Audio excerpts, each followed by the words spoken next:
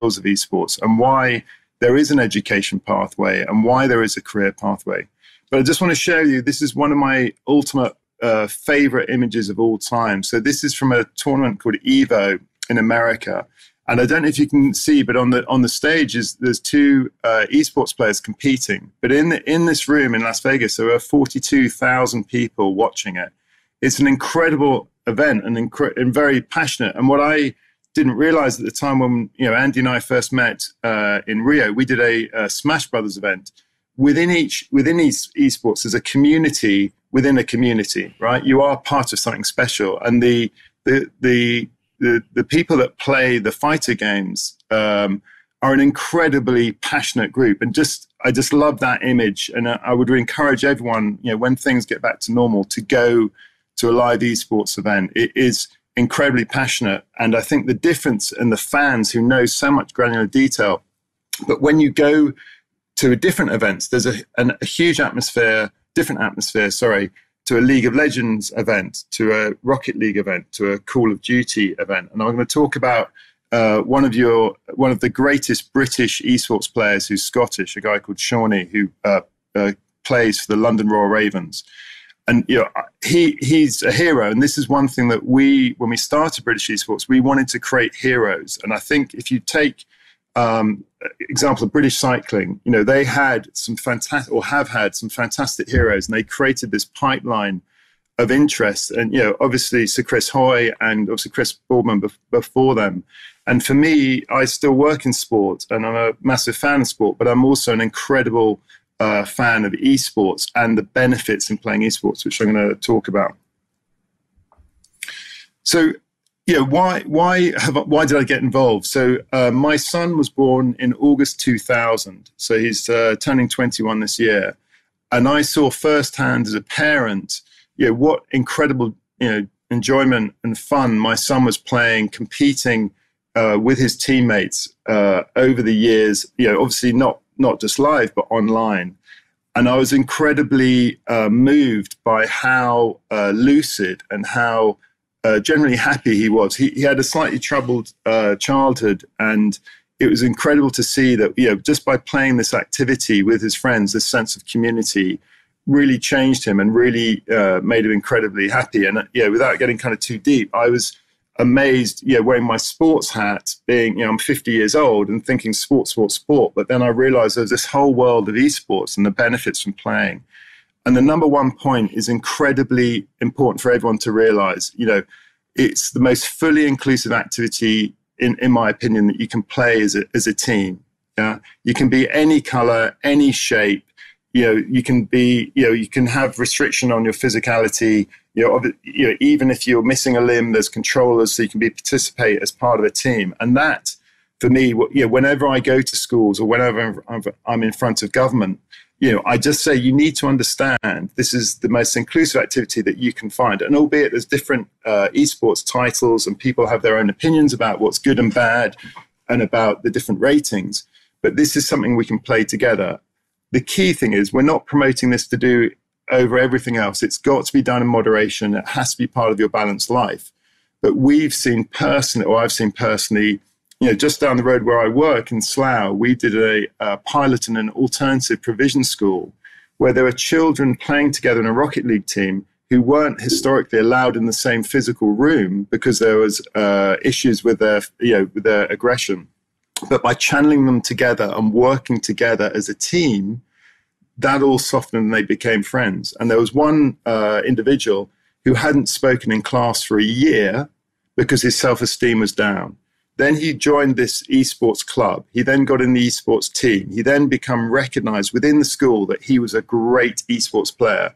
So other pupils were going up to him and going, wow, can you teach me? How do I learn from this? And the pupil's self-esteem literally went from zero up. And during class, he started talking, and teacher was like, what is going on? How is this child, progressed in his own self-belief? And it was about being acknowledged for this great activity. That's just one example. And then the other example that was incredibly powerful is there was a girl in a wheelchair in a school who had never been able to participate in a team for their school. And she was a great gamer, and she managed to join the esports team. And the parents wrote me an incredibly powerful letter to say, this is the first time that my daughter has felt included in the school. This is the first time my daughter has felt that she's part of the school community. And again, she was recognized for being great at an activity. And, for me, the number one cause, or it's recognized, the number one cause, of addiction in the UK is a lack of self-esteem. And so for me, from the onset, my approach about esports is this is an incredible activity that more people should understand about and should be playing, again, as part of a balanced life. So the list here that you can probably all see and read, is just things that we've amassed over the few years about telling people and educating people and informing people about the benefits from playing, and about, obviously, if you do things that make you happy, it will have a positive mental impact on you. And about 3 years ago, we were approached by the Royal Air Force to help them set up and guide them on their Esports and Gaming Association. And they chose esports to help combat loneliness on their different bases or stations. And what they were saying is they've got these incredibly passionate people who are doing a great job for our country, but they were very isolated. The communal areas had been disappeared, but they did a study, and on one of their stations, they had over 600 people playing on their Xboxes, but they were playing in their bedrooms. They weren't playing as a community. So they created these esports hubs, and it was, again, fantastic to see. And they've progressed, and when Insomnia was being played, they had a team, and in December, we arranged a Call of Duty tournament with the RAF, the Army, and the Navy playing against the American Air Force and their equivalent. Unfortunately, the RAF lost in the final to the US Space Corps. There's definitely a kind of a steward's inquiry about that. But it was a great progression. And then what's happened is the Army on both sides of the Atlantic have said, actually, there's some huge benefits and transferable skills in being a good gamer, just on the processing. I'm going to talk about that as well. So during this journey of me, really focusing on the benefits of esports and what a great way of acknowledging and helping kids. And, we've been doing a number of pilots. So in 2017, we did a week where we did Rocket League, FIFA, and football skills at West Ham Foundation. And we were very kindly supported by London Sport, that was part of England Sport England at the time. And we were just trying to see how we could transfer skills between the two. And if people were a bit embarrassed about playing football, could they learn skills from Rocket League? And what was really powerful is we had a number of people in the UK who were involved in sport coming down to check us out. Because in 2017, there's still a bit of curious, what is this esports? Is it a sport? Will it have an impact on sport? And what happened is at that time, the head of esports for the Olympics, the IOC, the International Olympic Committee, came over to check out what we were doing. And then after that, about a year later, they set up the Esports Gaming and Liaison Group, which British Esports are part of. And we've helped shape and help them understand about the incredible power within esports. And obviously then since happened is video games and sports have gone into virtual sports. So you've got esports and you've got virtual sports. We're very focused on esports. We then met with people like Oxford Internet University. We met with great people like Professor Andy here, and just understanding about, was there some quantitative and qualitative answers that we could give people? Personally, I've got a massive issue about social media, and watching passive media, whereas some people would describe esports as an active media, how you're interacting and you're sharing. And as I say, I've seen firsthand as a parent the benefits of this. And then about a year ago, we were approached by Imperial Health. They were doing a study in dementia prevention. And what they came to us to say was globally, children that leave full-time education around 12, so that could be in India or it could be in South America, are twice as likely to get dementia. And that really kind of was like an amazing statistic. And I was saying, well, why is that? And they said, well, if you don't build up your memory function, your hippocampus or hippocampi, with a certain amount of functionality, then when you're age of 16, we all lose 1% of our memory function. So a bit like a bodybuilder, if you build up your strength and you lose 1%, it doesn't matter. But what they came to us is, they said, look, we think esports in particular, because of the human-to-human interaction and because you're always playing games of skill, could be great focus group. In the old days, we used to play bridge and chess. Obviously, they're both fantastic games, but actually, this is a modern version. And how can we prove that actually playing certain esports for a certain amount of time is going to help your memory function? And this is something that we started, and we're very excited to be part of that. And I think Abite are on the call later, on this conference later, and Dundee. So during this time, we were approached by Pearson, who are a great education company, about how can we start doing some education pathways. And I know there's a session later, this is not about trying to make everyone becoming a pro esports player. This is about the whole ecosystem around esports, about the production, about the marketing, about just a bit like a sports team, about that. So we started last September with BTEC. I know we're talking to everyone in Scotland about trying to create something up here with SQA. And we're just trying to promote the values of esports and use it as a way of engaging with children to kind of learn other skills, which are transferable skills. So I'm just going to connect to I've been rabbiting on, so I need to click to the next slide. There you go. So this was a great photo. So on my left is my chair, who's going to be closing the conference today, Andy Payne, OBE, who got an OBE for video games. And this was at Insomnia 2 years ago when we could do live events. And this was a winning team. And we participate in Rocket League, Overwatch, and League of Legends. And this was the winning team in a live stage. And it was a fantastic for us to see live. As I say, it's very important for you to see things live. Just going to go to the next slide. Yeah, sorry. So skills, let's talk about skills. It's very important. 50% of children do not go to university. The Secretary of State for Education, Gavin Williamson, he's very pro vocational skills.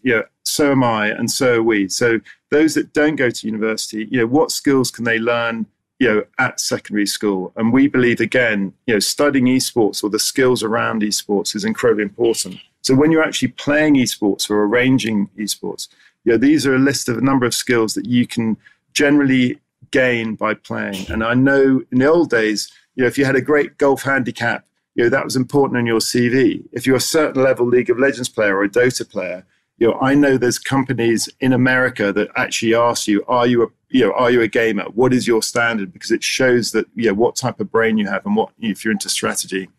And I know, as I said earlier, in the armed forces, they look for people who've got great dexterity. And even surgeons, there's a great example of, keyhole surgeons who are the better ones, have come from being gamers, with that dexterity. But not only that, these are life skills. These are important for you to understand around playing video games. But, obviously we're promoting esports titles as well. So what happened over the last 5 years is we realized about, this is a great activity, but how can we actually professionalize it? How can we create, these transferable skills, improve your soft skills, but also create this education pathway? And, to have future jobs, you need future qualifications. And again, I know that we're going to talk about that later. This was us at the World Skills event in Birmingham about 2 years ago.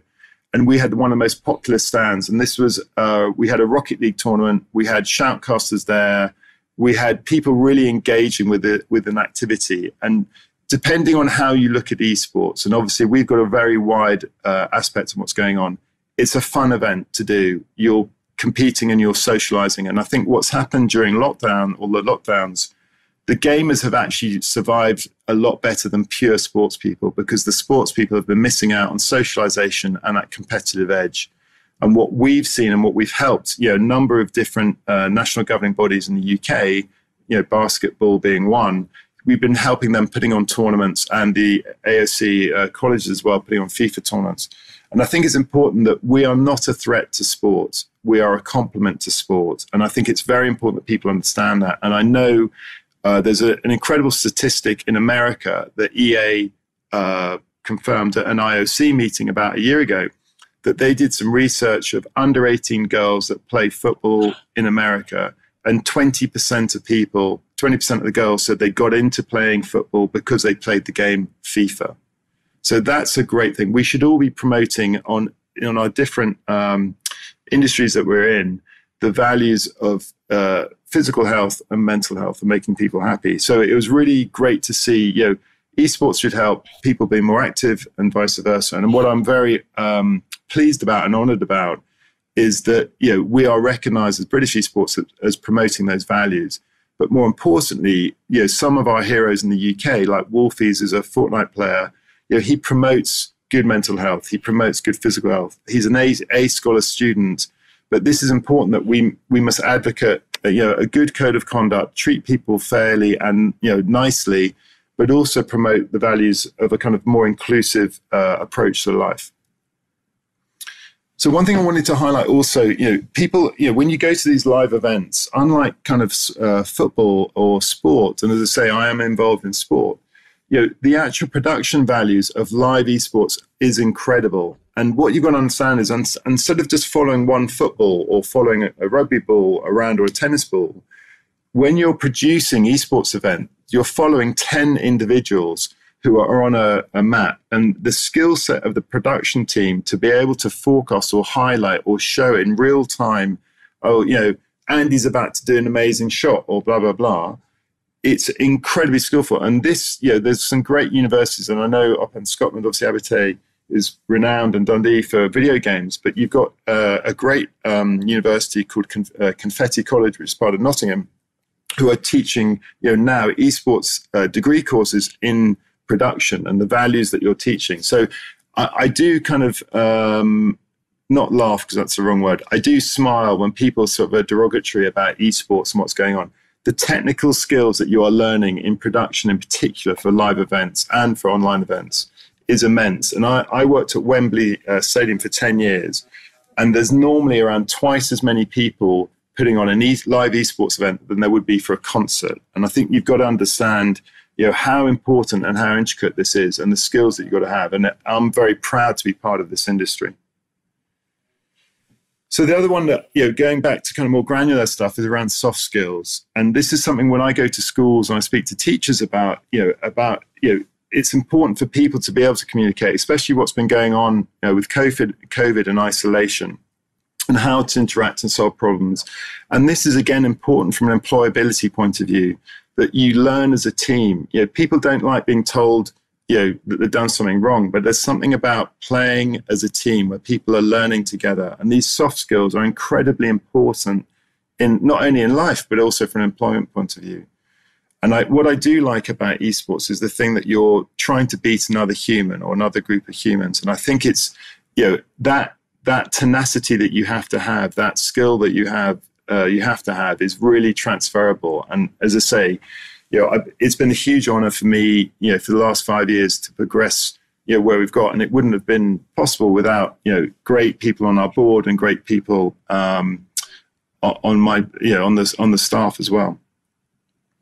So I just wanted to finish with a few examples of what's been happening and what is going to be happening. So first of all, the Olympics. Last year when Tokyo was going to be happening, Intel as a sponsor we're going to do a 2-day two-title esports tournament before. And as Andy said, I tried something in Rio 2016. I think the world just wasn't ready, and they didn't quite understand it. But now, in 2019, the Global Esports Federation was founded, which British Esports is a member of. And they're also a not-for-profit organization like us, and they're promoting the values of esports, but they're also going in to help promoting virtual sports as well, and AR and stuff, which I know Andy's maybe talking about later, I'm not sure. But yeah, I just wanted to let you know that there are these organizations that are not-for-profit, that people, there's over 200 volunteers trying to help people understand, the benefits of esports, trying to help with infrastructure, trying to help just understand and give people and the youth an opportunity to develop their skills. With regard to kind of Birmingham 2022 with the Commonwealth Games, wearing our Global Esports Federation hat, we've been trying to help and trying to create a tournament there maybe before the games. So that's still, hopefully in the pipeline, which should be announcing soon. I don't think it's a secret that there's been conversations. But then you go over to Hangzhou in China in September 22. Esports is a part of the official Asia Games. That's just the Para Games there, but it is part of the Asian Games as well, the main games. It will be a medal event. And that's pretty incredible that, in Asia, they do view esports as a sport, whereas under UK law, we're a game like chess and bridge. And to be honest, we're very happy about our classification because when we've gone into schools and we've met teachers, we're not trying to say, don't do football, do esports. What we're trying to say is there's skills, so there's benefits from both. I talked earlier about the Royal Air Force Esports and Gaming Group, which is a fantastic initiative. And we're really proud to have been part of that journey. And they've gone on leaps and bounds, and they've got people who are just playing for fun and social gaming, but they've also got their esports teams. And then finally, before I kind of hand back to Andy, I just want to talk about Shawnee. So he's obviously one of your, I don't know how many people know about Shawnee, but he's plays for the London Royal Ravens, which is the UK's Call of Duty franchise league, which plays in the CDL. There's 12 teams, 9 in America, 1 in Canada, 1 in France, and then the UK team is the London Royal Ravens.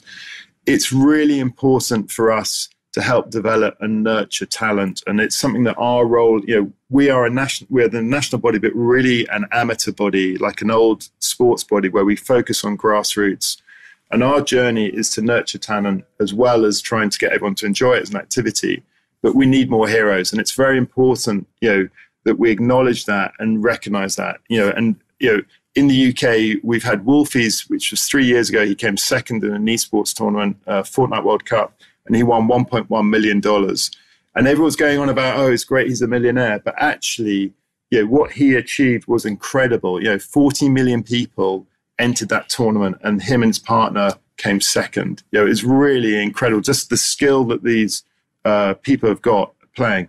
But I think it's very important for us to acknowledge and recognize and celebrate, this talent and not be embarrassed, that these guys are playing video games, but actually they're promoting their mental skills as they're doing that. So, Andy, I just kind of gave an overview, kind of where I've gone to in life. But I kind of call it my philanthropic aspect of esports, and it's been a huge privilege, again, working with great people, but also just making people happy, especially during the last year and a half. So. Yeah, massively. And that's such a fantastic overview, Chester, because it covers so much ground and is a great way to kick off, because I think we often sort of imagine this is a community that's quite fully formed and established, but actually new people are joining all the time. And I'm really hopeful that many people in this event today are just finding their first steps in the world of esports and trying to understand what's going on. And they may have heard a bit about it, but don't really fully understand how to get involved. So if you are a college or a university and you're kind of interested and want to think about building something, where would you sort of advise people to sort of begin? Yeah, so we've obviously got a team of schools and colleges liaison officers, come to us, but also what we can help do is introduce other teachers who have gone through that journey as well. And I think, we've been doing this, say, for 5 years. We've got some great advocates.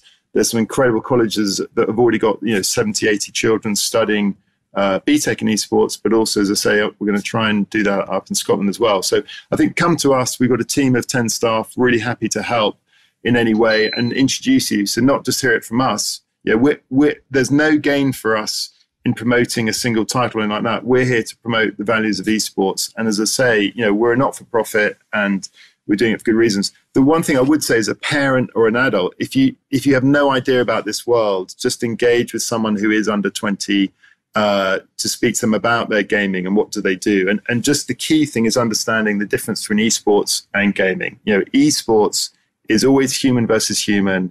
It's always games of skill. And I think you've got to understand that as an adult or as a college. This isn't people trying to compete against themselves. This is teamwork. And there's a huge amount of kind of skills around that, as I've just talked about for the last 20 minutes. We have got a question actually in the chat already from Brian from the Scottish Esports Hub, who's mentioned that he feels that it is quite a challenging career to pursue as an esports professional. And I wonder, what sort of advice do you have, or what support do we have for players that are trying to find their way in this world, but also, I guess, protect themselves for kind of long-term career aspirations too? Yeah, again, it's tough to be a professional sportsman. So I think, depending, without not knowing enough, depending on the title that you're choosing and your level, it is tough. But I think what we're trying to do is create this ecosystem. At the moment, you've got at the top and an elite system of, the CDL, the OWL, the League of Legends Worlds, and then you've got amateur. And what you're going to see, and Andy said we are at the beginning, we're going to see some more medium tier, some European qualifications, more opportunities for you to compete. And I think once more money comes in to kind of create that ecosystem, the middle tier ecosystem, then it's going to be easier for people to progress, a bit like in football, where you become a better player, or you can be financed to be a better player. So it will come. We just need more people to engage, more brands to engage with it. Yeah, and like you said, so much has happened over the sort of lockdown period. I think esports have done really well to keep people together, to sort of, I guess, guard against some of these challenges around loneliness that we've all sort of faced over this period. So there's quite a nice sort of story as to what's happened over the last 12 months in esports, isn't there? Yeah, we've been very fortunate. I mean, we've helped a lot of people, and how resilient we've been of going online straight away. Even our British Esports Championships, we've switched to that, but we're hoping to do our final live in the summer. So we're switching back. There's nothing better than seeing people, but yeah.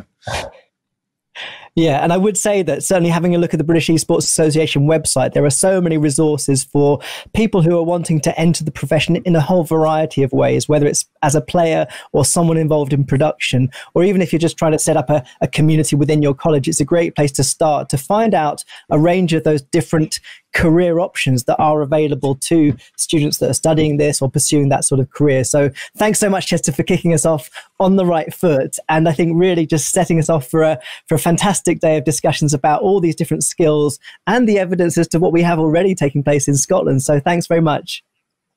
Great. Thank you very much, Andy, and everyone have a great day.